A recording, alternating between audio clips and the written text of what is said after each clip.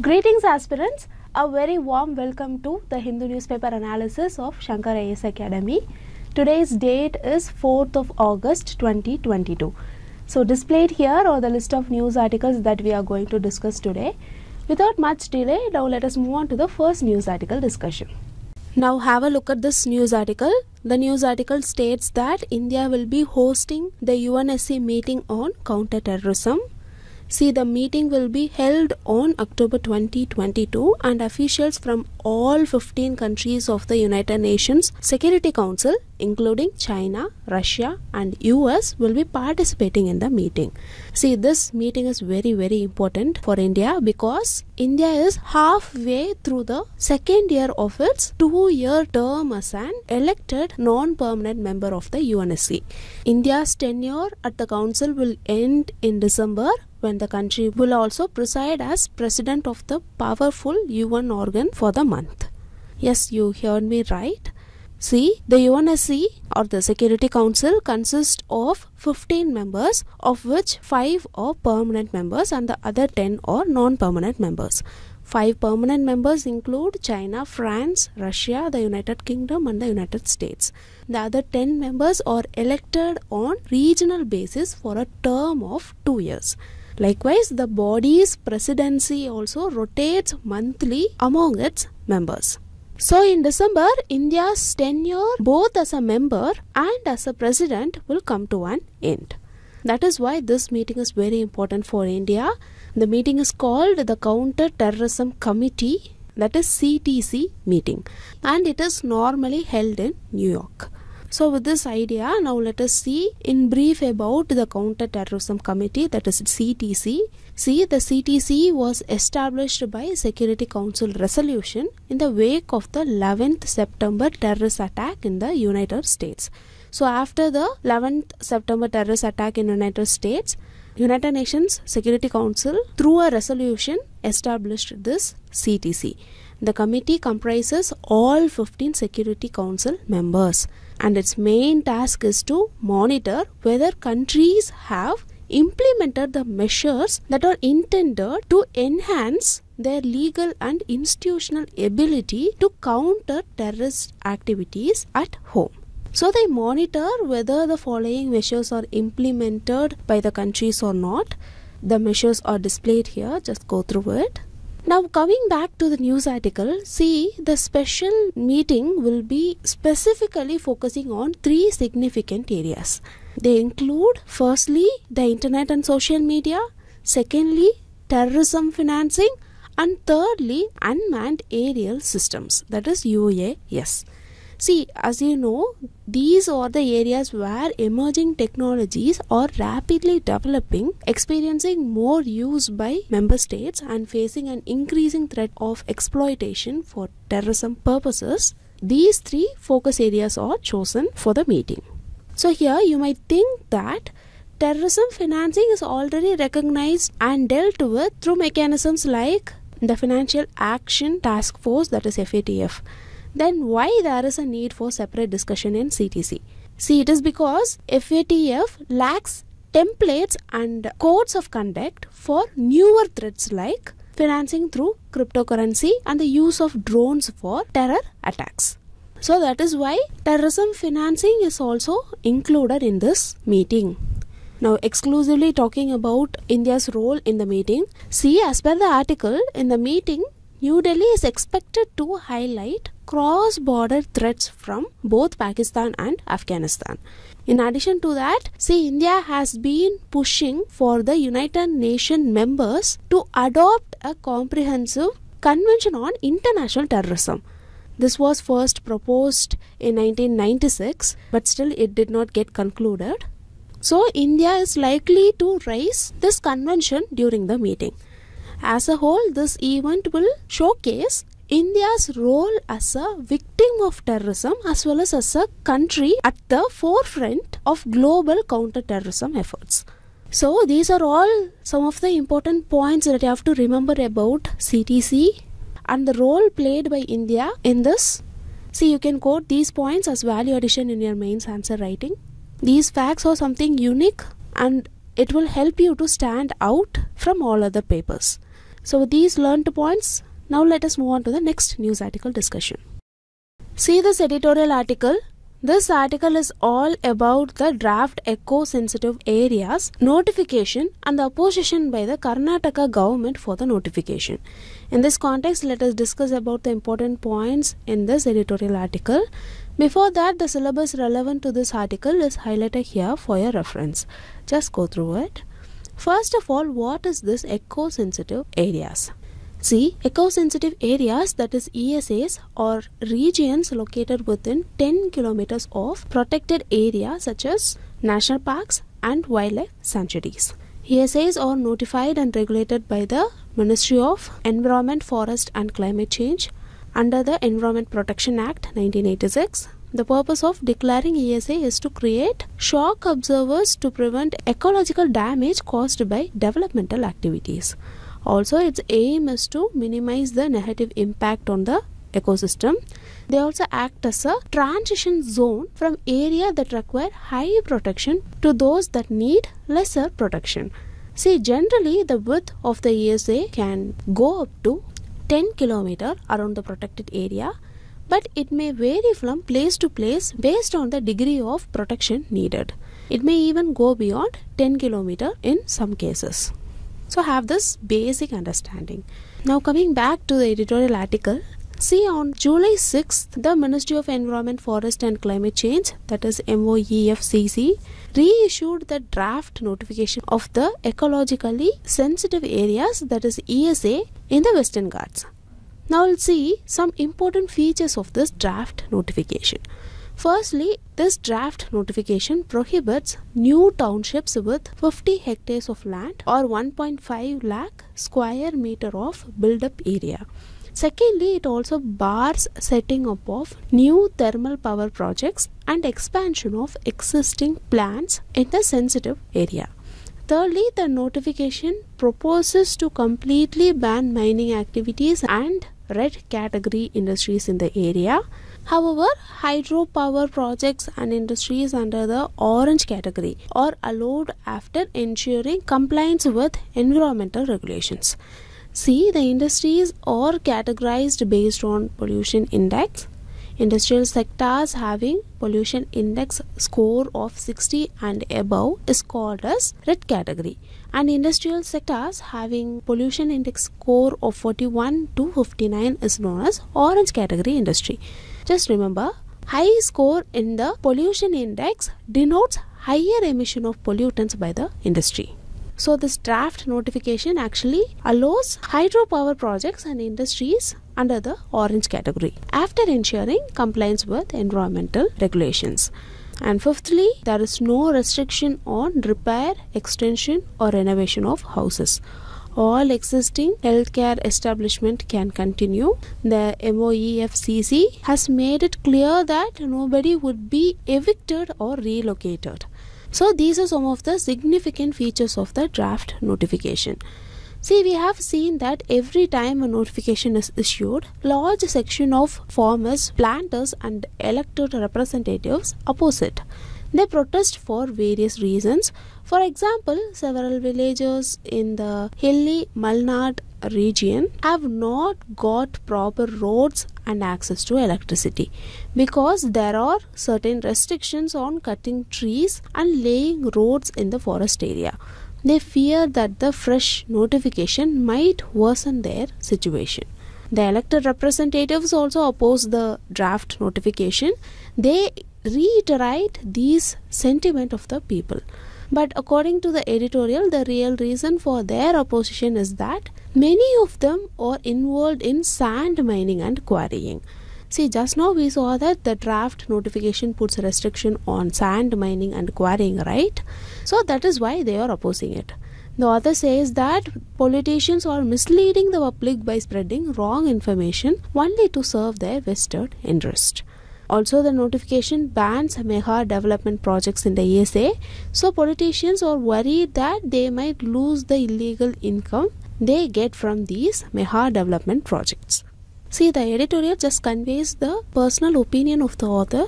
It does not mean that you have to align your thinking with the thinking of the author. If a question is asked, you can write positively like, there is a need of a strong political will to support the draft notification. You may write like that also. Now coming back, the another issue with the notification is that majority of the people in the village living near ESZ are clueless about what is said in the notification. Many could not go through these documents because they were not available in the local language.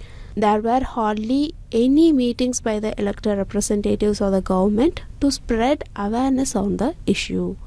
Also, no effort has been taken by the politicians to consult people at the grassroots level before taking a stand on the issue. See, several parts of the Malnad region have witnessed large-scale landslides during heavy rains in recent years. The environmentalists want the state to take appropriate steps for the conservation of the Western Ghats. They argue that implementation of the notification is crucial to safeguard the environment and the people. So that's all you have to know about this news article. I hope we have covered this news article in all the dimensions. In this news article discussion, we saw in brief about ESA. ESA are regions located within 10 km of protected areas such as national parks and wildlife sanctuaries. They are notified and regulated by the MOEFCC under the Environment Protection Act 1986. The main purpose of declaring ESA is to create shock observers to prevent ecological damage caused by developmental activities. So, to put it in simple words, it aims to minimize the negative impacts on the ecosystem. And they act as a transition zone from areas that require high protection to those that need lesser protection. We saw all that in our discussion. Then, with respect to the recently released draft notification, we saw some of the concerns listed by the author. So, these learned points. Now, let us move on to the next news article discussion. Recently, the National Tiger Conservation Authority, that is NTCA, signed a Memorandum of Understanding MOU with Indian Oil Corporation. The MOU was regarding the Cheetah Reintroduction Program. The Cheetah Reintroduction Program involves relocation of cheetahs from Africa to India. The Indian Oil Corporation promised that it will contribute ₹50 crore over 4 years for the project. This advertisement is regarding that. So in this discussion, we'll discuss some points about the Cheetah Reintroduction Program and its importance. Little heads up first. See, there are two project Cheetahs. One is about the reintroduction of cheetahs in India and the other is defense related. When I say it is defense related, this program was launched by the Indian Air Force. And under this project, India's Heron drones are to be upgraded and armed with Israel's help to carry out offensive operations against the enemy. So in this discussion, we are going to discuss about the former one, that is the reintroduction of cheetahs into their historical ranges in India. First, let us look at the important points about the project. See, India historically had Asiatic cheetah population. In India, the Asiatic cheetah got extinct due to habitat loss and hunting. Currently, Asiatic cheetah is declared critically endangered according to IUCN Red List. Presently, only around 100 individuals survive in Iran. 70 years after the cheetah's extinction, the Indian government is planning to reintroduce them into their historical range. Here the term historical range is the area where these majestic beasts once roamed freely. Also note that here the term reintroduction is a misnomer because what our government plans to do is not actually reintroduction. See, in case of reintroduction, that same species must be introduced back. But what is happening here is, our government plans to reintroduce African cheetah instead of Asian cheetah. So, technically, the correct way to say it is introduction of African cheetah into the historical ranges of Asian cheetah. On this note, let us see some of the point of African cheetah also. First, note that both the African cheetah and Asian cheetah have the same genetic makeup. They are present all over the African continent. In terms of size compared to their Asian cousins, they are slightly larger. Also, their fur is slightly darker and black spots are more prominent. While IUCN classifies Asian cheetah as critically endangered, the African cheetah is classified as vulnerable. Now coming back to Project Cheetah, see, our government plans to get cheetahs from Namibia and South Africa. In India, the place chosen for the introduction of cheetah is Kuno National Park in Madhya Pradesh. Remember this fact, Kuno National Park is in Madhya Pradesh. Now without getting into the technicalities, what the government plans to do here is, first release the cheetahs into a soft enclosure filled with Indian prey species to make the cheetah accustomed to the Indian prey behavior. And later proper integration of the cheetah into the actual Kuno National Park ecosystem will happen. So now having seen the basics, now let us see the reasons why this project is carried out. Firstly, cheetah are a keystone species. See, a keystone species holds the entire ecosystem together. They have a large influence on the ecosystem in which they exist. So conservation of the keystone species result in the conservation of the entire ecosystem. The reintroduction of cheetahs will help restore India's open forest and grassland ecosystems which have been suffering. So having cheetahs will result in greater biodiversity. You guys know about the Great Indian Bustard, right? The state bird of Rajasthan. The Great Indian Bustard is a critically endangered species. Their number are declining due to habitat loss. Note that cheetahs and Great Indian Bustard prefer grasslands. So, introduction of cheetahs and the conservation of the grasslands of central India will help revive Great Indian Bustard population in the wild. So, this is the first importance. Second important advantage is low human-animal conflict. See, cheetah are a non-aggressive species that do not generally attack humans. Among large carnivores, cheetahs present the lowest level of conflict with human settlements. This is because they prefer hunting wild animals and they do not normally prey on livestock maintained by humans.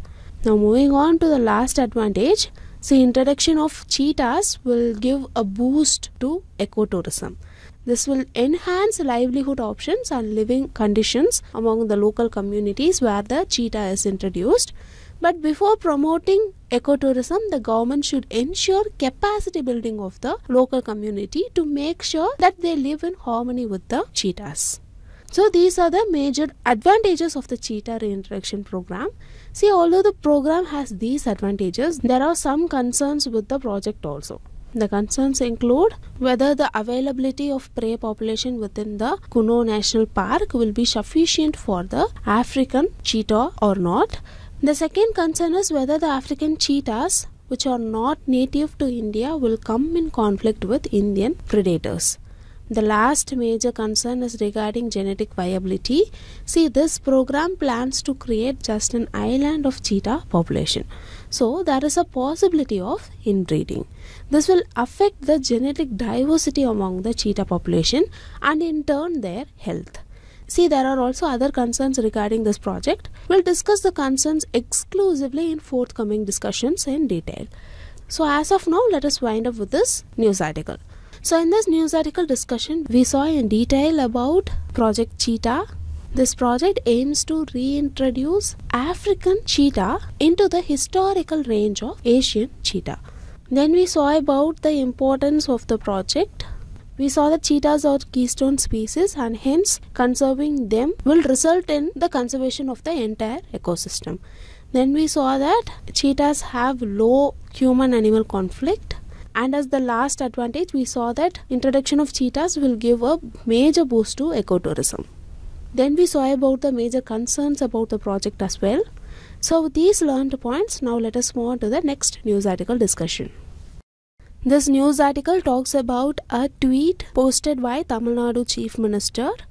In that tweet, he posted that 6 more wetlands in Tamil Nadu have got Ramsar recognition.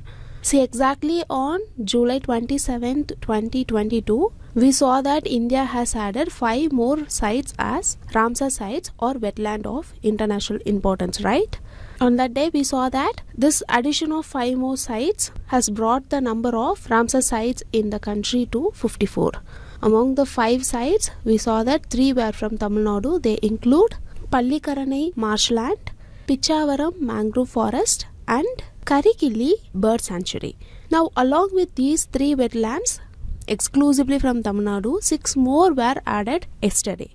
So that is why it is in news. The 6 more newly added wetlands include Kutankulam Bird Sanctuary, Gulf of Mannar Marine Biosphere Reserve, Vembanur Wetland Complex, Vellode, Vedantangal, Udaya Marthandapuram Bird Sanctuary. So this is the essence of the news article given here. On that day itself, we saw in brief about Ramsar sites. We saw that Ramsar Convention is an intergovernmental treaty and it provides a framework for international cooperation for the conservation of wetland habitats. It has 2 broader aims. First is to halt the worldwide loss of wetlands. Second is to conserve the wetlands through wise use and management of those that remain. So, greater the number of wetlands we declare as Ramsar site, the more will be the conservation of the wetlands, and the site will also receive site-specific international cooperation for conservation. See, wetlands are very important for ecological processes as well as for their rich flora and fauna.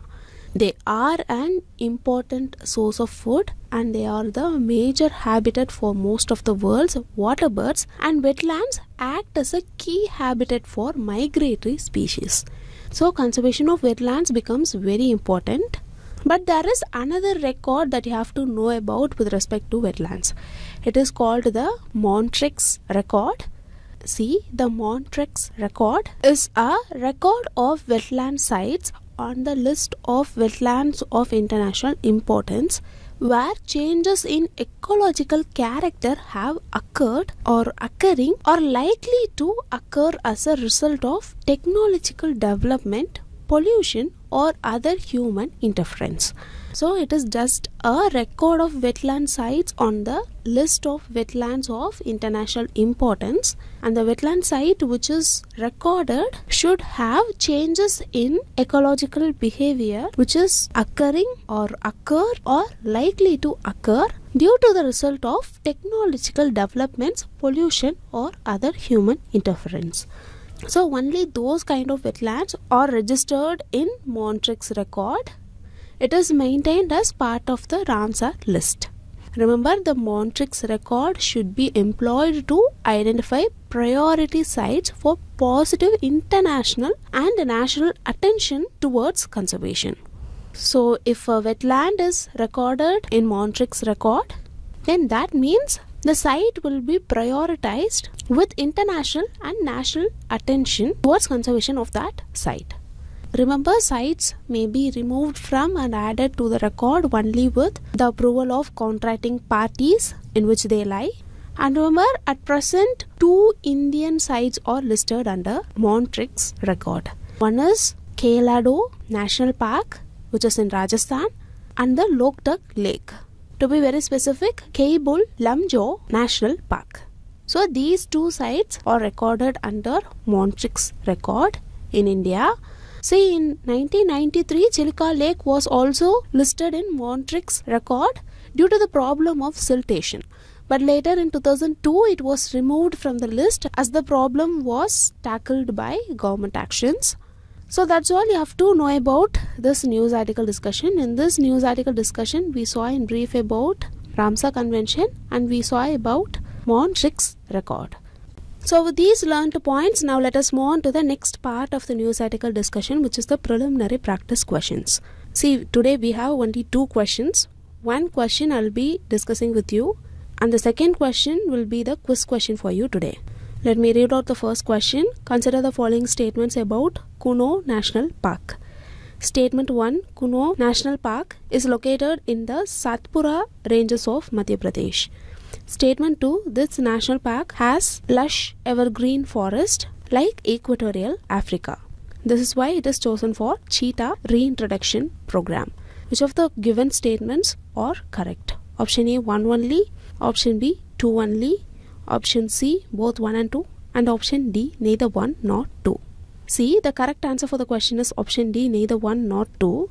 Statement 1 is wrong because the Kuno National Park is located in the Vindhyan ranges of Madhya Pradesh. It is located in the northern part of Madhya Pradesh. So this statement is incorrect. Now moving on, the second statement is also incorrect because cheetah, both Asian and African, do not prefer evergreen forest. We saw that in the discussion itself, right? They are mainly located in grassland environment. Kuno National Park is dominated by grasslands and scant forest abundant in thorny trees. This is why this national park is chosen for the cheetah reintroduction program. So the prelims question displayed here is the quiz question for you today. Try to solve the question and post the correct answer in the comment section. Along with that, the mains question for today's discussion is displayed here.